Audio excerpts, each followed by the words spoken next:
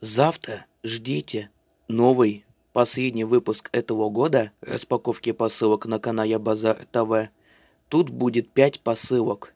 Наконец-таки моя последняя посылка, это один из дамсовых телефонов Nokia, прибывает в отделение почты наконец-то. А то так долго было, что жесть. Никогда не заказывайте посылки перед Новым годом, если, конечно, не терпеливый, как я, потому что там такая жесть в сортировочных центрах. Хотя есть не исключение в том, что в сортировочных центрах может быть потеря посылок и так далее. Очень много жалоб на них, но мне повезло. Повезло в том, что моя посылка, причем последняя, этого года прибывает в отделении почты. Хвала небесам.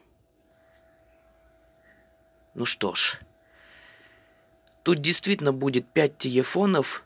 Сразу подсказываю, это 2 GSM-ных и 3 дамсовых Nokia.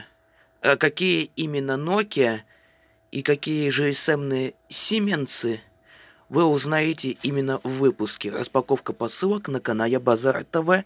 И смотрите, что я купил. Всего доброго, до свидания.